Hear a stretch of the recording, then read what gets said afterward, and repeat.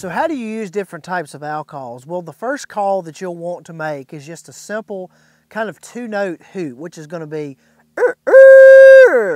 and basically that's going to try to get a quick response from a nearby gobbler. Now, if you do that a couple times and you don't have a response, you may want to get a little bit longer, like and you may even get more aggressive where you do kind of the laughing sound like